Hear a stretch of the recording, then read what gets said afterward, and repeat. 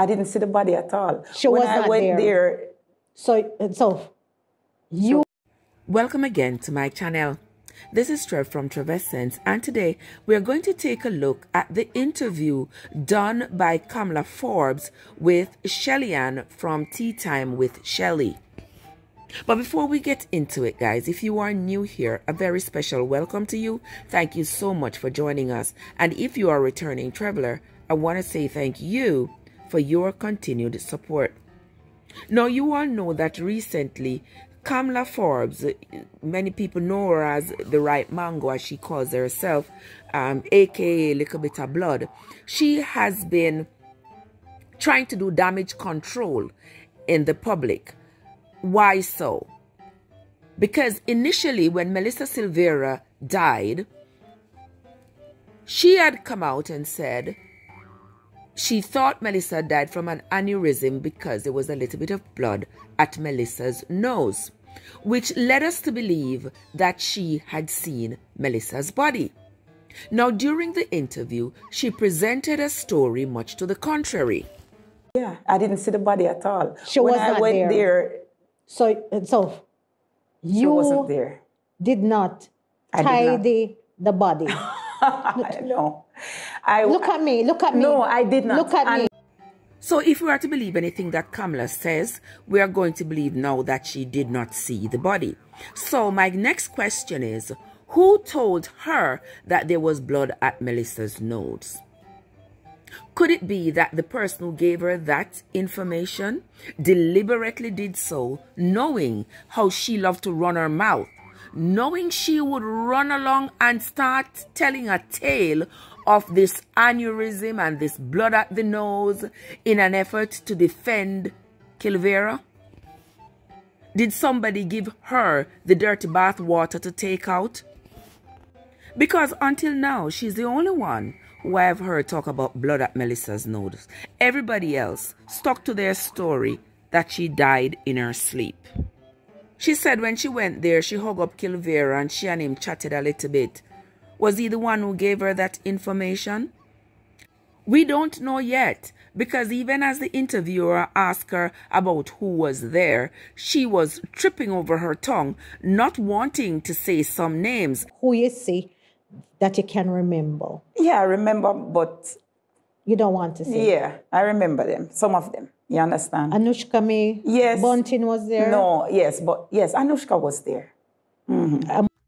So whoever gave her that bloody nose story must be laughing like a joker, because now she's the one out here defending that argument, even though she didn't even see the body.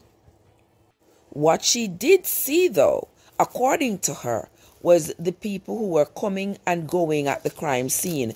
People were going upstairs and downstairs. She was dropping some names. She said Dr. Dawes was there when she was coming in. He was coming out. And Dr. Dawes becomes important in this story because initially people started to say that Dr. Dawes was the one who had pronounced Melissa dead.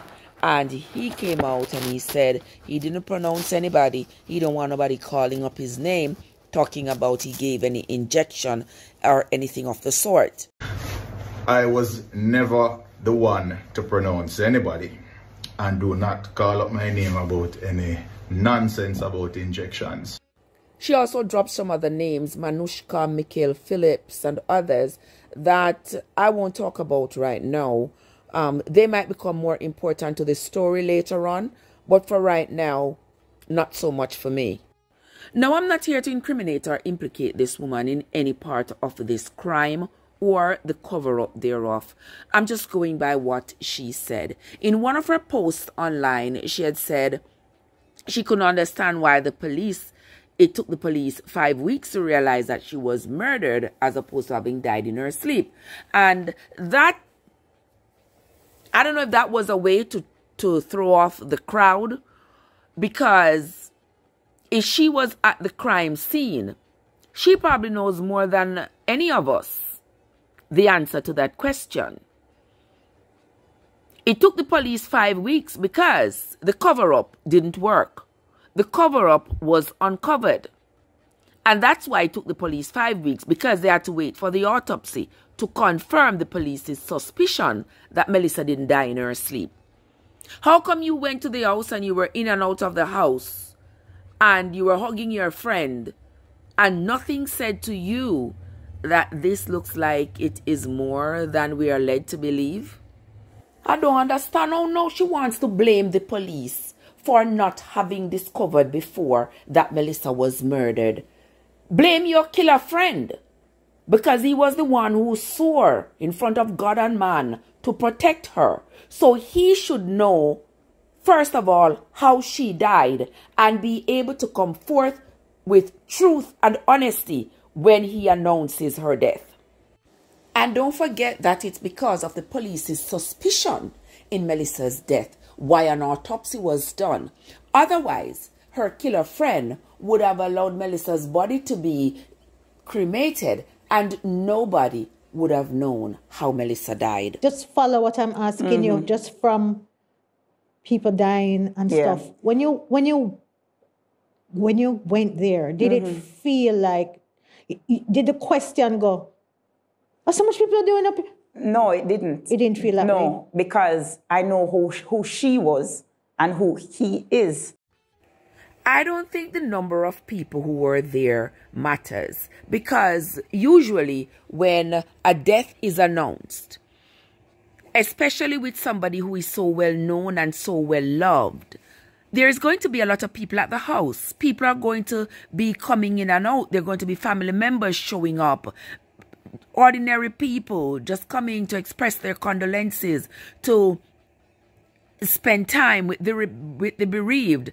And once those people start coming in, there is going to be the desire to feed those people, to get them comfortable, because they are coming there to support you in your time of grief. So serving drinks and sandwiches and cooking and playing dominoes and stuff is a way to pass the time. So that is not unheard of. What is unheard of is people going in and out of this house where a major crime has been committed and nobody noticing anything. And that's what tells me that either they noticed but didn't say anything, or Melissa was murdered from the afternoon of the 10th and they had enough time to clean up the home to make it appear pristine. Either way, whoever it is that helped kill Vera to clean up that crime scene will have to answer to the law one way or the other. She said she has not yet accepted 100% that her friend killed her other friend, but thank God the courts are not waiting for her acceptance to keep him in jail. That's where we are going to end this commentary for today, my friends. Until next time. This is Trev from Trevessence, where your journey matters.